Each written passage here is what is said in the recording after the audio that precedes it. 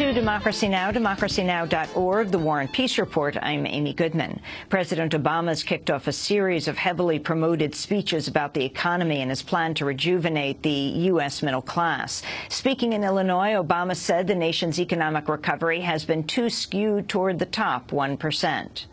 Even though our businesses are creating new jobs and have broken record profits, nearly all the income gains of the past 10 years have continued to flow to the top 1%.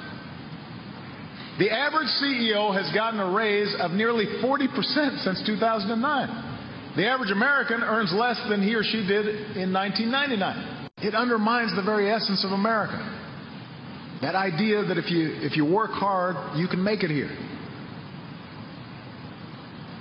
And that's why reversing these trends has to be Washington's highest priority. We'll have more from Obama's speech later in the broadcast with response from economist Richard Wolff. Rallies were held across the United States Wednesday in a national day of action to increase the minimum wage.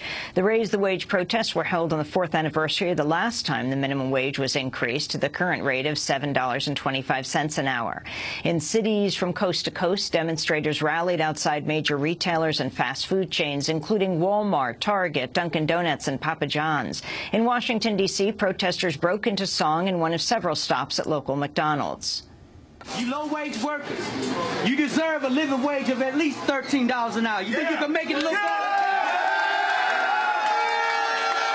Right now, as we speak, all across America, people are standing up and stepping out and fighting for you. Raise your wage, McDonald's. Raise your wage, raise your wage.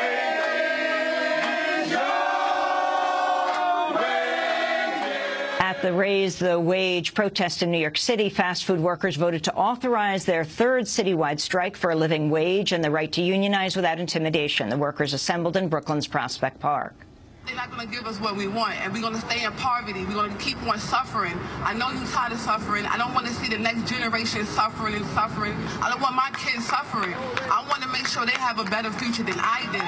So if I want that to happen, I need you guys to stand with me just as long as I'm standing with you guys to fight for this 15 and you and a better living wage in New York City. Because it's not right. Released Wednesday. So we got to do something about it. A new poll released Wednesday by the National Employment Law Project Action Fund shows 80% of Americans support raising the minimum wage to $10.10 an hour and adjusting it for costs of living. 75% listed a minimum wage hike as a top congressional priority over the next year.